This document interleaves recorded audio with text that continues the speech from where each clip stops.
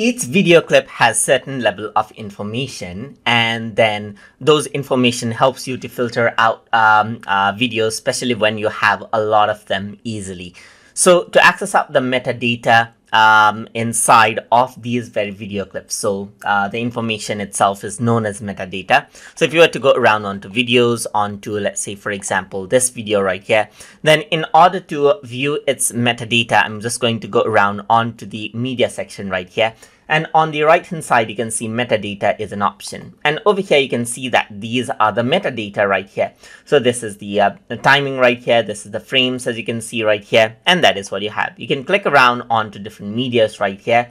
And then you can see the metadata for this particular video over here as well, just like that. So you can see that this, you see the frame rate right here, you see the resolution as you can see right here, and you can see different things like shots and scenes right here. As you can see, there's camera information that you can add in, there's audio tracks. So you can see that a lot of them are empty, but what you need to do is you need to add in description on your own, and they will be added in. You can also go around and color code the videos as you wish over here as well, just like this, and add in different things such as real numbers over here and so forth.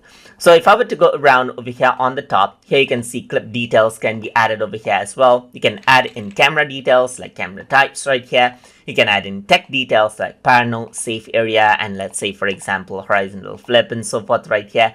You can also go around, add in 3D VFX options, audio options right here. You can add in audio recorder information and so forth, production details and so forth, as you can see. So you can add in all of the details so that later down the road you can go around and easily filter out the videos according to the metadata and then work around with it.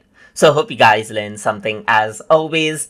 And as always, please like, comment, share, and subscribe.